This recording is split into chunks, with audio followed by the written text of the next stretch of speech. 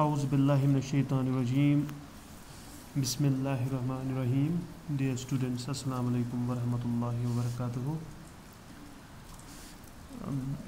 Class 8 है, subject science, और इसमें एक चैप्टर है stars and the solar system.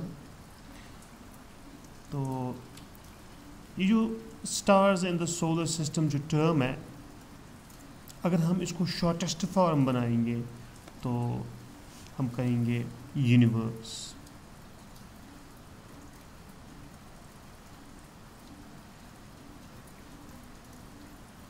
Universe, stars and the solar system को अगर हम दूसरा नाम देंगे तो वो दूसरा नाम होगा यूनिवर्स। तो हमें इस चैप्टर में यूनिवर्स के बारे में पढ़ना है, या फिर हम कहेंगे स्टार्स और जो सोलर सिस्टम है उनके बारे में हमें जानकारी हासिल करनी है। तो ये यूनिवर्स देखते हैं कि ये यूनिवर्स किसे कहते हैं, इसको डिफाइन करेंगे। The vast means huge, vast means huge, unimaginable, unimaginable, the vast unimaginable space,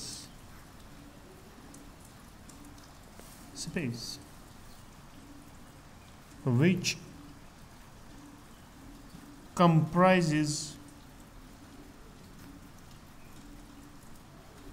comprises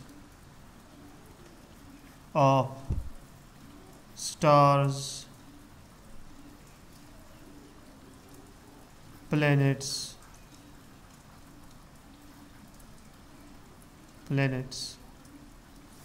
satellites,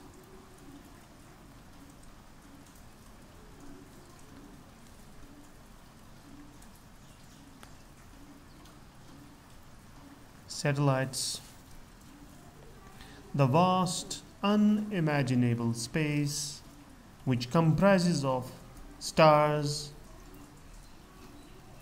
planets, satellites, and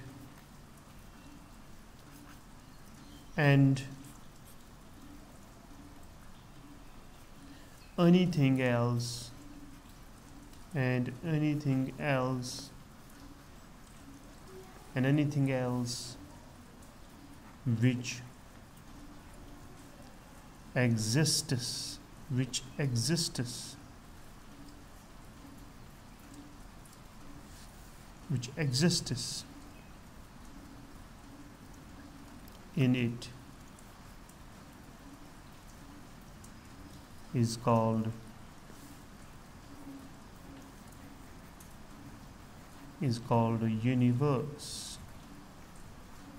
is called universe.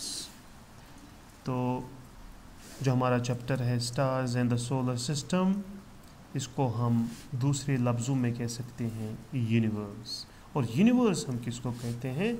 The vast unimaginable space which comprises of stars, planets, satellites, and anything else which exists in it is called universe.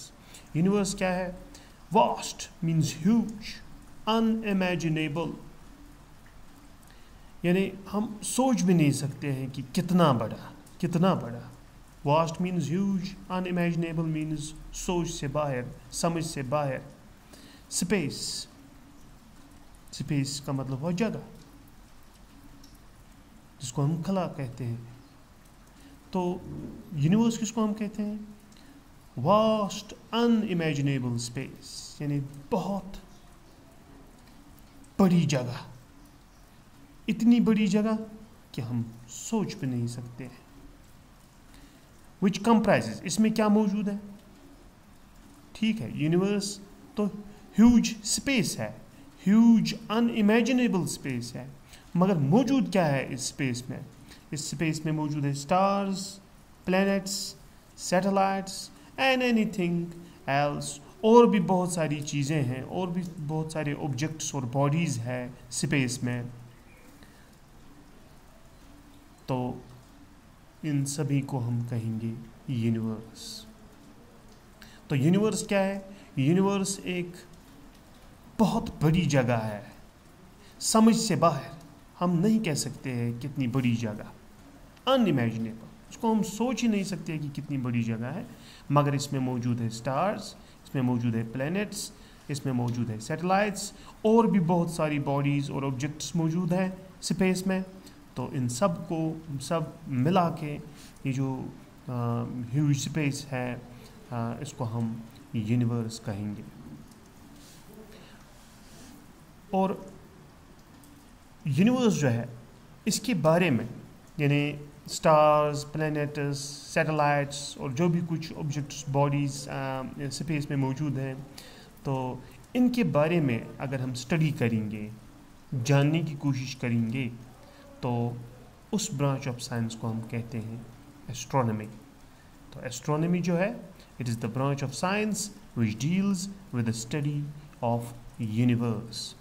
हमारी जो कायनात है, universe है, इसके बारे में जानकारी हासिल करना, इसके बारे में इंफॉर्मेशन गैदर करना, उस इल्म को हम एस्ट्रोनॉमी कहते हैं।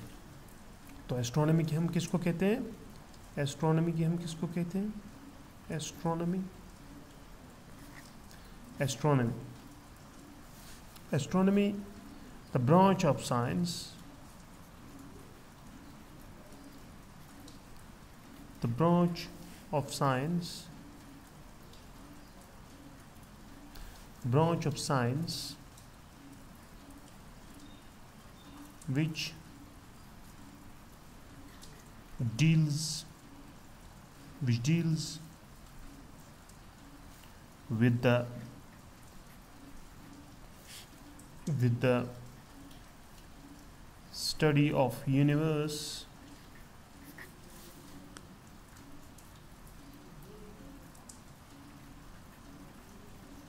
study of universe is called astronomy.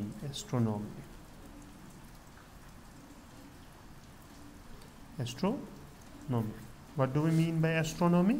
The branch of science which deals with the study of universe is called astronomy. Science का वो शाख जिस जो ताल्लुक़ रखता है यूनिवर्स की समझने में, यूनिवर्स के बारे में जो इन्फॉर्मेशन है गैदर करने में, उसको हम एस्ट्रोनॉमी कहते हैं। So the branch of science which deals with the study of universe is called astronomy. वो इल्म जो कायनात के बारे में हमें पढ़ने में मदद करता है, तो उस इल्म को हम कहेंगे एस्ट्रोनॉमी। तो आगे बढ़ेंगे।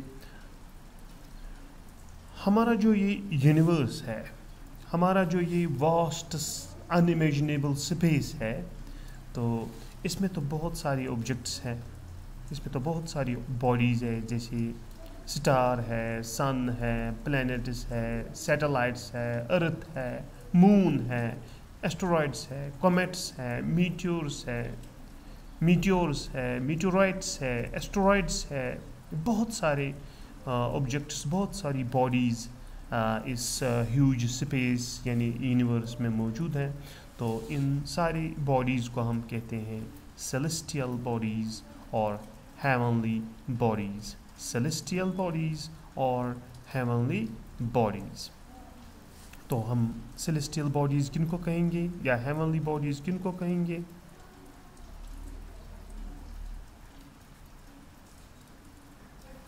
सेलेस्टियल बॉडीज़ और हेवनली बॉडीज़ किनको हम कहते हैं? सेलेस्टियल बॉडीज़ या फिर हेवनली बॉडीज़ क्या होती है?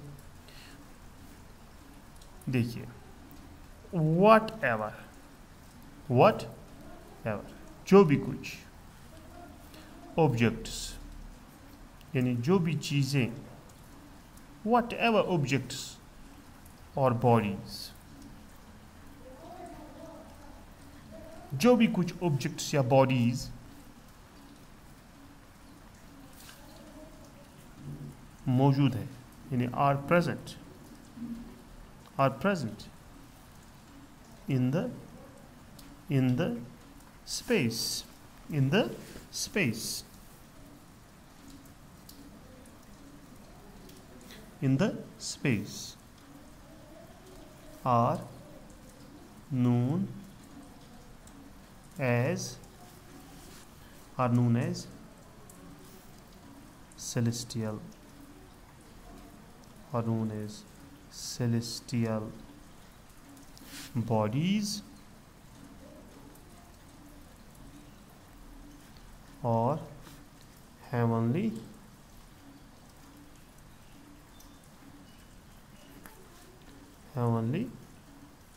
bodies. तो celestial bodies या heavenly bodies हम किनको कहते हैं? Whatever objects or bodies are present in the space, जो भी कुछ objects या bodies space में मौजूद हैं उनको हम celestial bodies और heavenly bodies कहते हैं. For example, कौन कौन सा object space में मौजूद है? जैसे sun है, ठीक है, stars है, इसी तरीके से प्लैनेट्स हैं, जैसे कि हमारा अर्थ, और भी बहुत सारे प्लैनेट्स हैं. इसी तरीके से मून है, इसी तरीके से कॉमेट्स हैं, इसी तरीके से मीटियोर्स हैं, इसी तरीके से हमारी स्पेस में और कौन सी सेलेस्टियल बॉडीज़ और हेवनली बॉडीज़ हैं? मीटियोराइट्स हैं,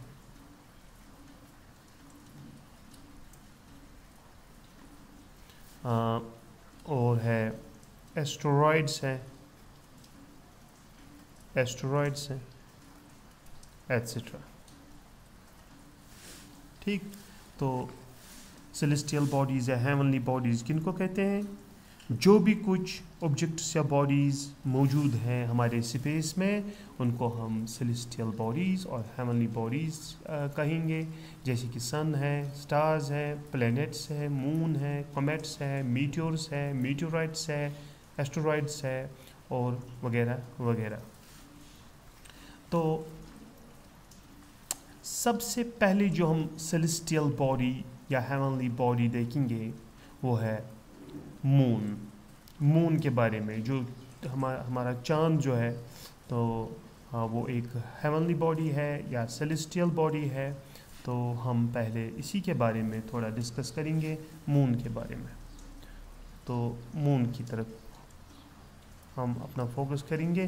तो मून तो क्लोजेस्ट,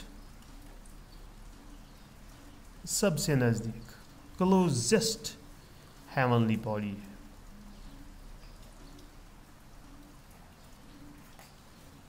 मून क्या है? Closest heavenly body to the earth. Moon क्या है? ये हेवनली बॉडी है और ये सबसे नज़दीक हेवनली बॉडी है अर्थ से. अर्थ खुद भी सेलेस्टियल बॉडी है, हेवनली बॉडी है, मगर अर्थ के सबसे नज़दीक जो हेवनली बॉडी है वो है मून, और एक नेचुरल सैटेलाइट है. Moon is a natural satellite. So what is moon? Moon is the closest heavenly body to the earth and it is the natural satellite. ये एक नेचुरल सैटेलाइट है. ये तो हो गया एक पॉइंट मून के बारे में. दूसरा पॉइंट हम देखते हैं मून के बारे में क्या है. It is the brightest It is the brightest. It is the brightest object. It is the brightest object in the sky. हमारी जो आसमान पे सबसे ज़्यादा चमकीला जो ऑब्जेक्ट या हेवनली बॉडी है, सबसे रोशन ऑब्जेक्ट जो है वो कौन है? वो है मून. मगर आफ्टर सन के बाद अगर कोई ब्राइटेस्ट ऑब्जेक्ट या ब्राइटेस्ट हेवनली बॉडी हमारी स्काई, हमारी जो स्पेस है मौजूद है, वो है moon. So moon, it is the closest heavenly body to the earth. सबसे नज़दीक हेवनली बॉडी अर्थ के कौन है? मून. दूसरा पॉइंट ये है कि ये सबसे ज़्यादा चमकीला हेवनली बॉडी है सन के बाद, because sun is the brightest object in the sky visible to us. Okay, तो 2 पॉइंट हो गए मून के बारे में. तीसरा पॉइंट देखते हैं. जो मून है, the moon is about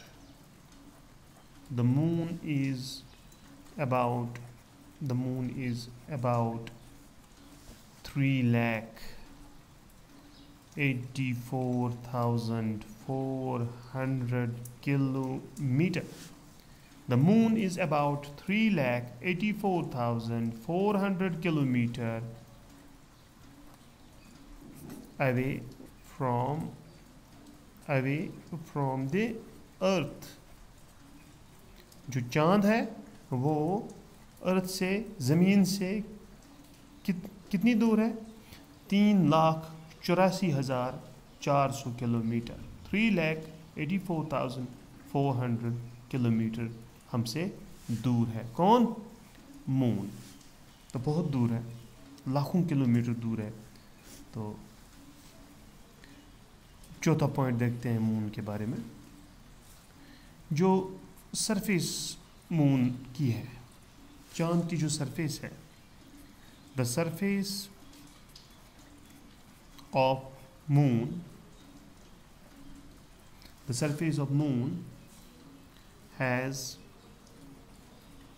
has craters, यानी गड्ढे हैं, बहुत सारे गड्ढे हैं मून की सरफेस पे. या तो इसको वना द्वाब. तो बेचस mountains and mountains.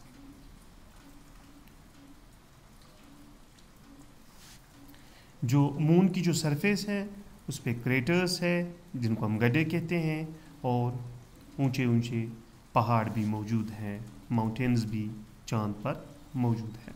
तो ये 4 पॉइंट्स हो गए. नंबर फर्स्ट पॉइंट मून के बारे में, चांद के बारे में. It is the closest heavenly body to the earth. अर्थ के नज़दीक अगर कोई हेवनली बॉडी है तो सबसे नज़दीक मून है. दूसरा point, it is the brightest object in the sky after sun. सन के बाद अगर कोई रोशन ऑब्जेक्ट या रोशन हेवनली बॉडी स्काई में मौजूद है, आसमान पर मौजूद है या हमारी स्पेस में मौजूद है, वो कौन है? वो है moon. That is visible to us. Number third, the moon is about 3,84,400 kilometer away from the earth. जो चांद है वो हमसे 3,84,400 किलोमीटर दूर है, यानी लाखों किलोमीटर की दूरी पर है. तो चौथा है, the surface of moon has craters and mountains. जो मून, जो चांद की जो सरफेस है उसमें क्रेटर्स हैं, यानी गड्ढे हैं, बहुत बड़े बड़े गड्ढे हैं, और वहाँ पर माउंटेन्स भी मौजूद है. तो ये 5 पॉइंट्स हो गए.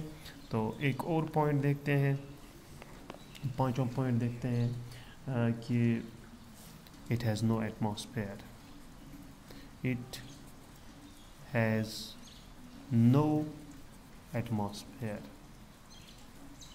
वहाँ पे एटमॉस्फेयर नहीं है.